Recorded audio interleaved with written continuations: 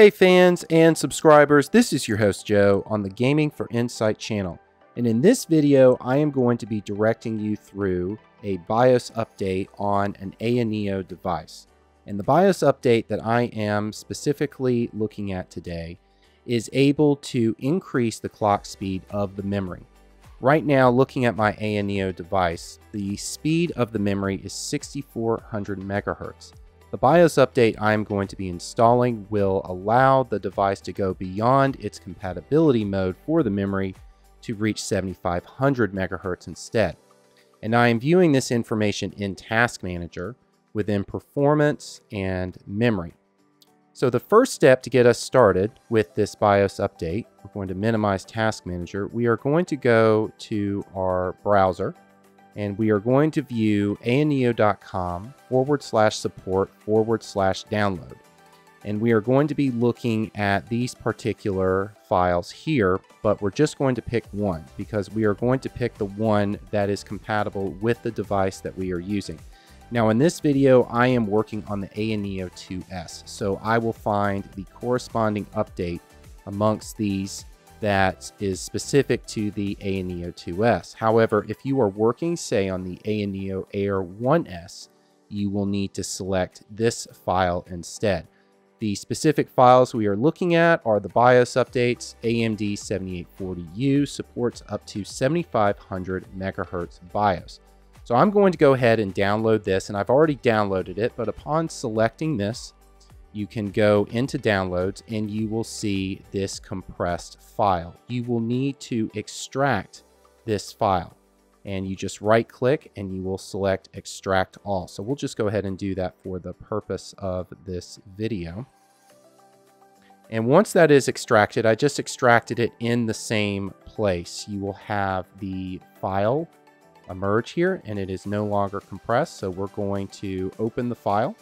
And we are going to see these files here. So what you will need to do is keep this open because we're going to transition to our next step, which is to format a external media device, a USB stick. And I'm going to right click on the media that I want to use. I've gone ahead and gone through these steps, but for the purposes of this video, I'm going to direct you through them.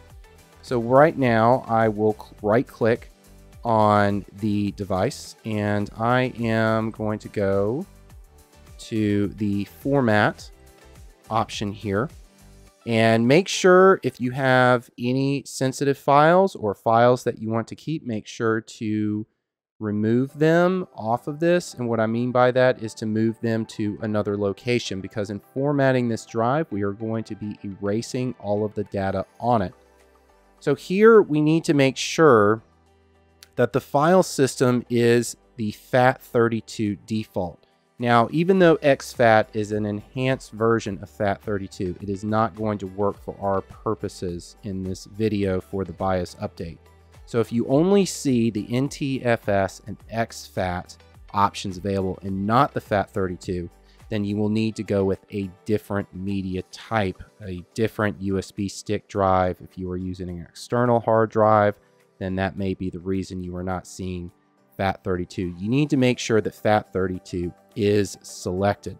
And that is the only setting up here that we are going to look at.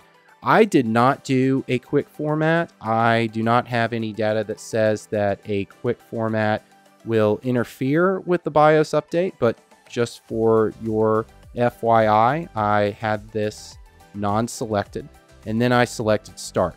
Now, because I have already done this, I'm not going to select start and just select close.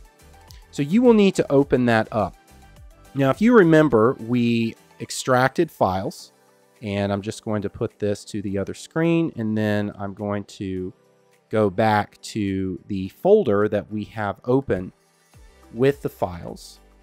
And what we are going to do is we are going to copy these files and we are going to paste them onto our external media.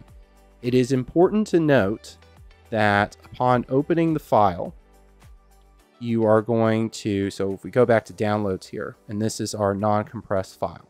So if you open that, you're going to see another folder. And then you open that and you will see these files here.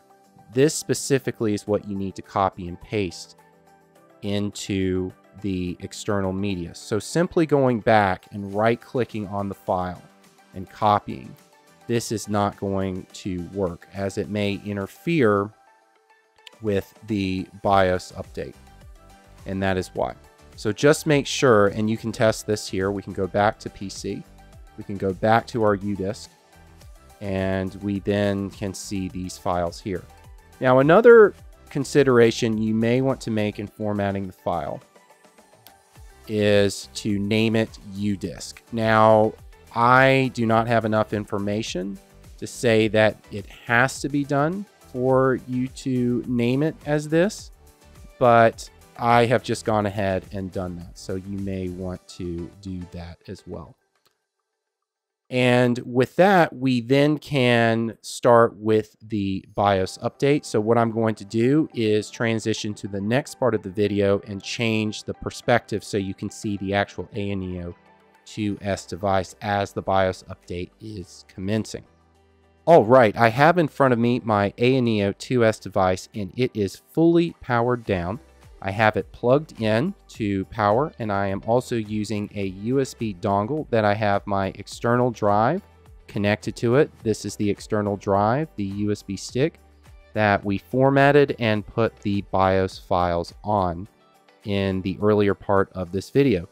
So there are some options here on how you can access the BIOS. I am going to be using a mouse and keyboard, and I am specifically going to be pressing F7 upon boot.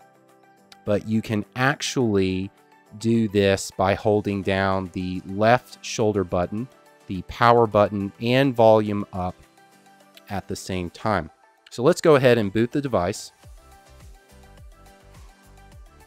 And I'm pressing F7 on my keyboard. And now I have entered the prompt. You see that the external media device is detected. So what we are going to do is we are going to select the external device media. There is instruction that you find online that you can go to Enter Setup through the BIOS, and you can actually go to the Firmware Update tab in the BIOS and select the image. For the Ayaneo 2S, I did not see that option within the BIOS, so I am going to go ahead and select the media here, our external media. So right now what is happening is the BIOS update is commencing, and I will say during the installation that this does take some time. Our BIOS is still installing. I am leaving the device alone and just letting it continue. All right, so now we have a black screen, and I am leaving the device alone at this point. Looks like we are starting to see a reboot here after the screen was black, and it was black for approximately 30 seconds for my installation.